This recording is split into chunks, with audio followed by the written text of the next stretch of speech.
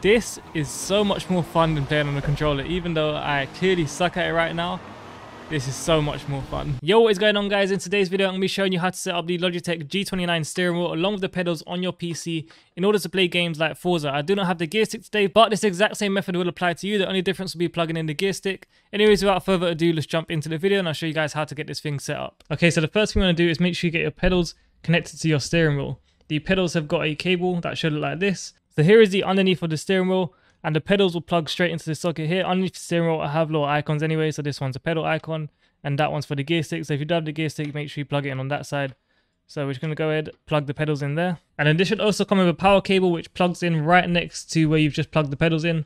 So that just pops in right there. And so that is how you're going to power the steering wheel and the pedals. And then the last thing you need to do is plug in this USB cable, which is directly connected to your steering wheel, into the back of your computer. And then we'll hop into our computer and I'll show you guys the next step. So on your computer, you're going to want to come to this website here, which I'll leave linked down in the description, and just download it depending on what operating system your computer is currently on. So I'm on Windows, so I'll download for Windows 10. You'll download it here. You're going to want to just click on that, give it a second to launch. And there you go, it's launched. So once you've downloaded it and opened it up, click install. Give it I think it takes about 1 minute to install fully. Okay, so once it's installed, you'll see this page here. Just go ahead, click next, next again, and then click launch GHub. So here you can click on whichever preference you want. I'll just decide to just send error logs automatically, and I'll leave the other ones blank. And then you'll get this pop up here that will say connecting to basically whatever setup you're using. I'm using the G29. I haven't got the gear stick. I've got the steering wheel and pedals. So now you can go ahead and actually plug this into the mains, so you're actually getting power to it, which is what we're going to do now. Okay, and once you have got the steering wheel plugged in, you should see it spinning just like it is now. And that just means that it's connecting to the computer and calibrating. So over here, the app will look like this. It will no longer say connecting. You should see your steering wheel. Sometimes it will show your steering wheel, your pedals, and your gear stick if you have one. But don't worry if it doesn't show all your equipment, because it doesn't necessarily mean it's not connected, like my case right now. So you can go ahead, you can click onto the steering wheel, and that will pull up where you can basically map the buttons. And so pretty much how it works is you will click with your mouse on whichever one you want to change, and then you'll click the corresponding button on your steering wheel to change it to that button. We're not going to change it now because I have everything set up the way I want it to be. But we can just go through here and show you guys. So here is the steering wheel sensitivity. So if I turn my steering wheel, then it will turn on there. Here you can change your sensitivity settings, the center and spring strength. And then here you have your pedal sensitivity. And if you have a gear stick connected as well, you'll also see a gear stick option down here. And here you can change basically the sensitivity of your pedals, your brakes, your clutches, and all that good stuff. Okay, so we have it all connected to the PC, software's working, and we know that the steering wheel is successfully being picked up.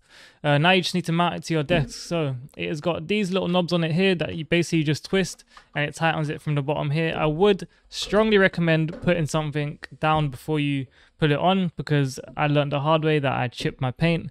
So I'm just going to go ahead and throw a towel down there. And then we can just go ahead and push that on.